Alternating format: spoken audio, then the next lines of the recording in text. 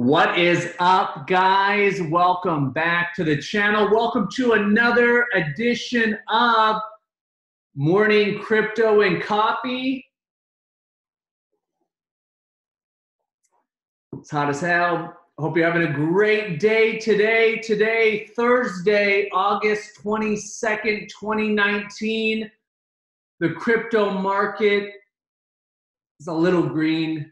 It's not a lot of green, but it's a little green. Bitcoin, though, still down on the 24 hours, 0.33%. Ripple's up almost 2%. Ethereum 1%. Bitcoin Cash almost 0.5%. Litecoin almost 1%. Top 10 cryptos mostly in the green, but over the past 7 days, 14 days, still in the red. Put a little bit of cinnamon in my coffee today. Per the digital asset investor, always talking about putting cinnamon in his coffee. I put some cinnamon in my coffee today. Pretty dang good. If you have not had cinnamon in your coffee, I would highly suggest that you try it. Anyways, so yeah, top 10 coins pretty much in the green today. Total market cap sitting at about $264 billion. Bitcoin dominance still way up there, 68%, almost 70% dominance over the market. Crazy times that we're living in, guys. So crazy. I mean, just going over the news this morning, so many interesting things going on around the world. It's just the pressure in the pressure cooker has just, it's at its peak, it's at its maximum capacity of pressure, and it's just something has got to give. What is it going to be? There are so many variables. In America, you've got the housing market, you've got the real economic numbers, you've got the poor getting poorer, the middle class are becoming poorer, the rich are getting richer. Man, the Dow Jones still, I mean, it is still fighting, still being manipulated. Big banks still investing. They're all just investing against themselves, guys. And if you're looking at the equities market as a barometer for the economy in the United States, I think you should probably get some better metrics. Go out on the street and ask 100 people. Go ask 100 people if they're better off now financially than they were in 2007, 2008. I bet I'm gonna make a video where I'm gonna do that. Okay, a couple of things that are really affecting the worldwide economic. Number one is China and the Yuan. Okay, the Chinese yuan fell to a fresh 11-year low on Thursday amid worries about the deepening Sino-U.S. trade war, despite support from major state-owned banks in both the spot and forwards markets. Spot yuan ended the domestic session down 0.34% at 7.0875 cents per dollar. Its weakest such close since March 14, 2008. This is a big deal, guys. This trade war that's going on, it's so far from over. They're so far from a resolution happening. And the real, the real World War III is a trade war. This is the power struggle between the East and the West. And I mean, Ray Dalio talks about this a lot in his book about cycles, debt cycles, economic cycles, is when one empire is coming into power and one empire is going out of power. And that's exactly what we're seeing right now, is we are seeing China rise as a international political and economic powerhouse, and we're seeing the United States lose its grip on its hold that it's had, I mean, for 100 years or so. Okay. Second thing, man, this is interesting too. G7 summit set to end without an agreement for the first time in history.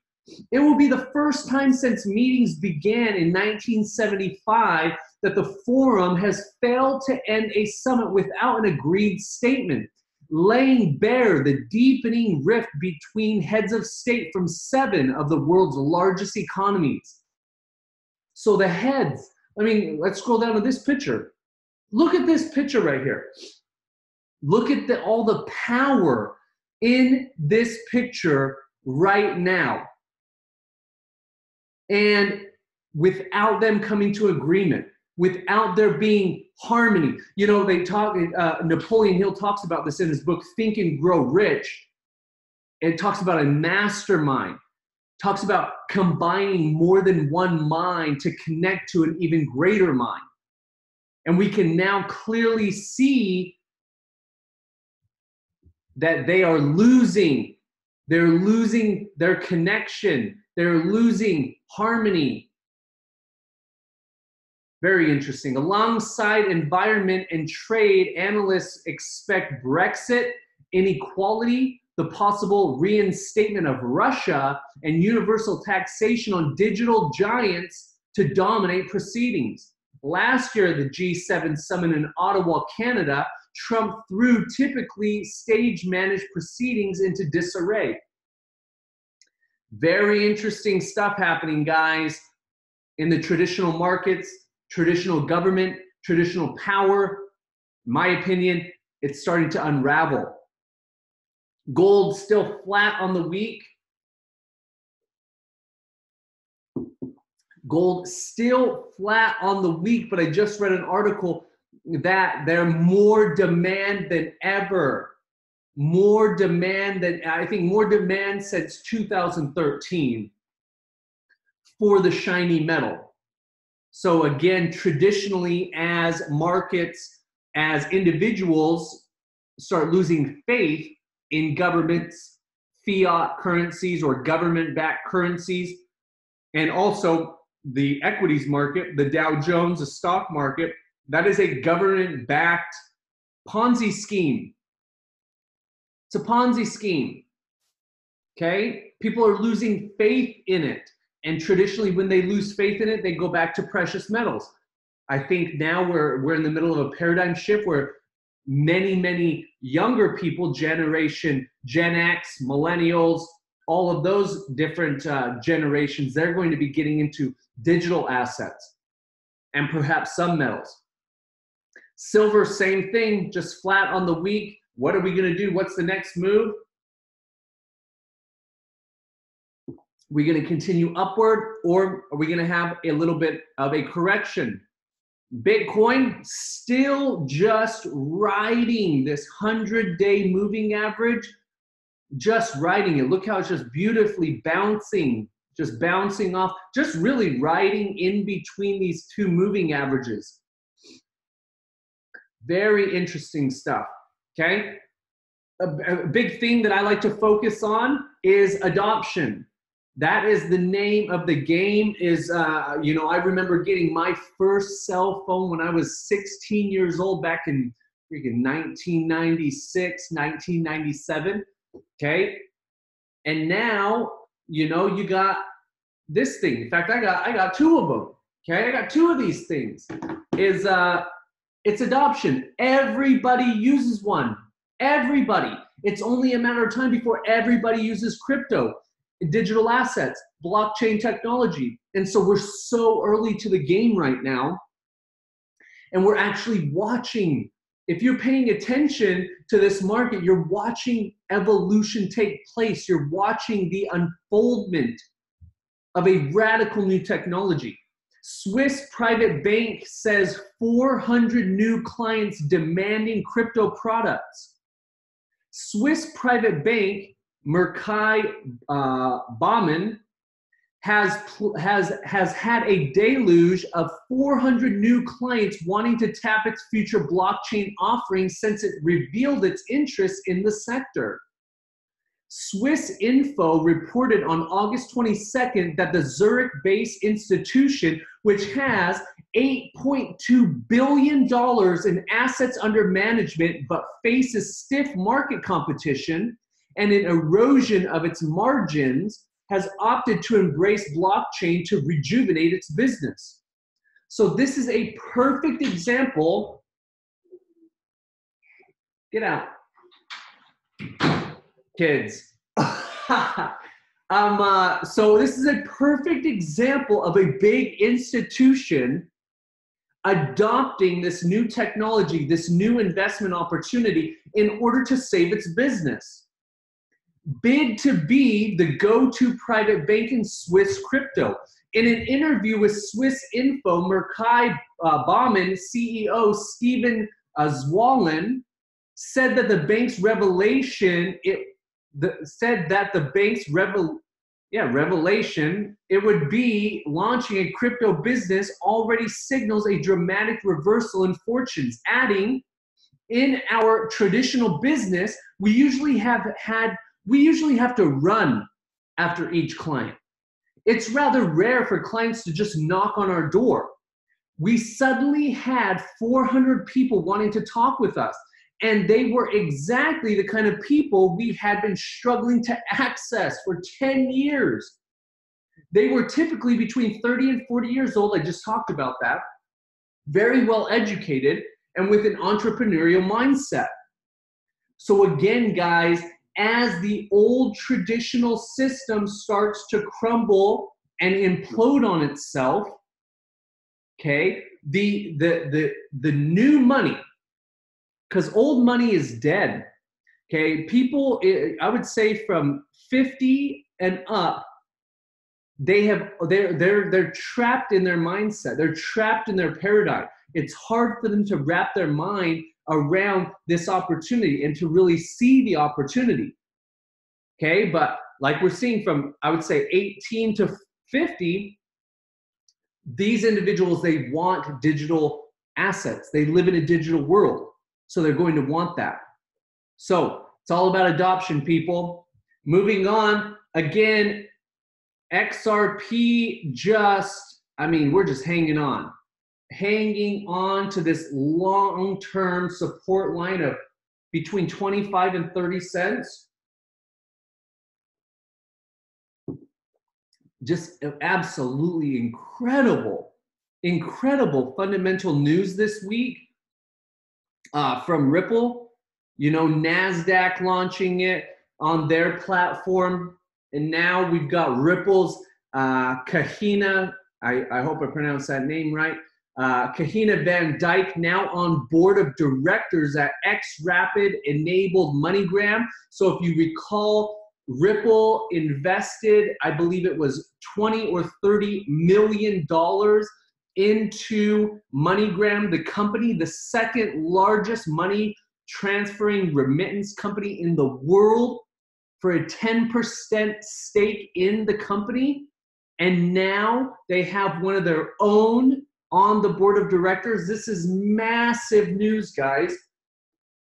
This is something I never expected to see, but it happened. Ripple's Kahina Van Dyke is now on the board of directors at MoneyGram and has the role of an observer.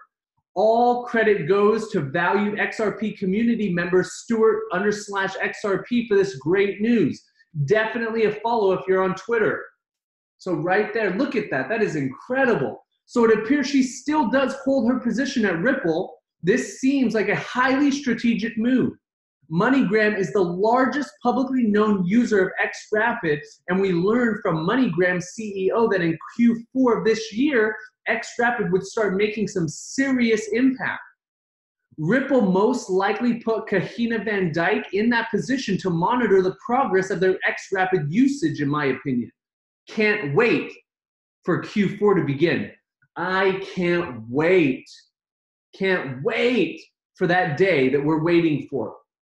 That big green candle day that starts the next big bull run cycle. It is just around the corner, guys. Every day we're getting closer. Every morning when you wake up, we are one day closer to the start of the next cycle. EOS actually looks like it's turning down a bit now, making lower lows. You can see that energy. It's starting to head down just a little bit. Hopefully we get a boost soon. To be honest, the entire altcoin market is just in disarray right now, just really taking a pounding over the past 6 weeks. Tron still just riding on this line that I drew, you know, at that, 1.7 cent mark. It is, guys. I mean, it is just, nobody likes seeing these conditions, especially if you've been in it for a while. If you've been in it since 2017, if you've been in it since 2018, even 2018. I mean, I have clients that were buying at the very, very top. I actually launched a project, a big venture, on March 1st, 2018. Within 48 hours, market just starts crashing. I mean, I had clients buying XRP at over $3. I have a client that was buying Bitcoin at $19,000.